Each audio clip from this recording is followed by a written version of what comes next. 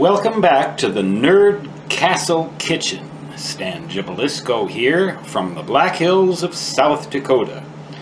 What you're looking at right here, they don't really necessarily look all that good right now. We're sitting here in the fridge, just awaiting later processing. That right there is steamed broccoli, steamed cauliflower, steamed Brussels sprouts, all mixed up together, chilled, and then salted and peppered, and some sunflower seeds sprinkled on top. That is Land O'Lakes whipped butter. That's real butter there. That's no nonsense. That's not imitation stuff. I will use that butter to saute these things right there. Now those are fresh baby Bella mushrooms, which I washed off, salted and peppered, strained and put in a bowl, and I will saute them, and then saute them in this butter, and then I will pour it on top of that steak right there, that piece of meat. Now that looks like a fillet, but I think actually that is an eye of round steak, because it's very, very juicy, very flavorful, very lean, but it's not terribly tender. It's not tender like an Omaha Steaks filet mignon or anything like that. There is one thing, I bought this from Rancher's Pride along with a whole lot of other meat, and it's been pretty good so far. But what I gotta say about Rancher's Pride, right there, that looks, I think that's a pork loin, center cut loin or something like that. It's pork, and they've spiced it up a little bit in a really neat way. It's about a ½ inch thick. Their pork, Rancher's Pride, so far, their pork has been out of this world. Fabulous. Kudos to them. I bought a whole freezer full of meat from them. They came by one day in a truck and they caught me when I was hungry. All 5'6", 120 pounds of me. Stan Gibilisco awaiting the processing a little later this evening of this stuff.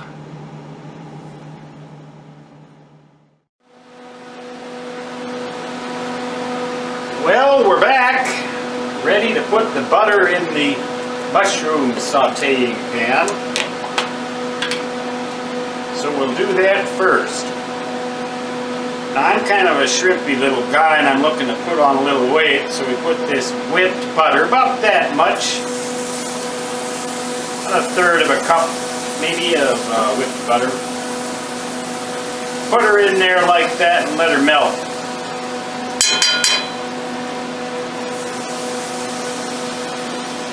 Might want to just turn that burner down a wee bit. I don't want to scorch these little things. Here's the baby Bella pre-sliced mushrooms. They look kind of oxidized or something like that, but I don't think that is anything to worry about. They're way earlier than their expiration date, and I've had them before and never suffered any ill effects. Mushrooms anyway, they got that kind of dark look about them because of the, the undersides of them are just like that. So we put that in there. Now they're all already pre-salted and peppered, so we don't need to do anything with that. Now about the same time here, we'll throw on the eye brown into the skillet over here. No butter or anything like that with this. This is going to be real lean stuff here. But the mushrooms, the butter will make up for that when I pour that on top of there. This plate over here, you see, all pre-salted and peppered.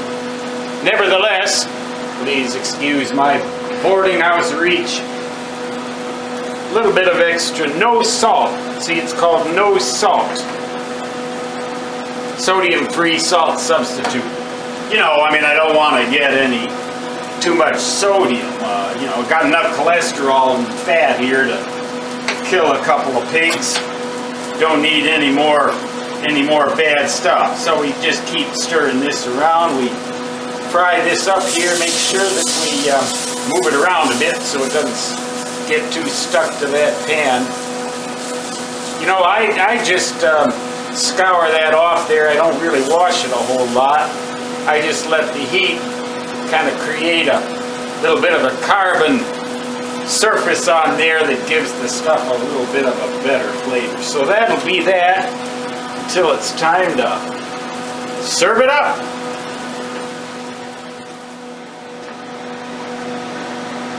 Well, it's that time. This steak has been frying up there on that cast iron skillet for 20 minutes, 10 minutes aside, although I flip it more often to keep it from curling up. You know, I mean, you'd be surprised that little thing can curl up.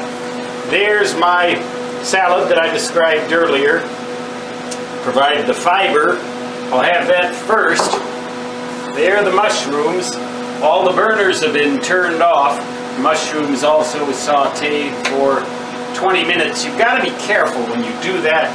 You don't want to overheat them and burn that butter and burn those mushrooms, but you do want to cook them enough so that, well, you want to cook them enough so that the water dissipates out of them. You don't end up with a lot of water in there. All that juice in there is pretty much all butter. So what I'm going to do first, well, I got to remember to put this thing on. I sure don't want to forget to do that. Then I will take this steak off of here, this eye of round, put it right on the plate, which is on top of a cast iron plate to protect it from the overheating. I'm just doing that so you can see it here in all its glory. Then it's time to put the mushrooms on top. In order to do that, you just pour them on.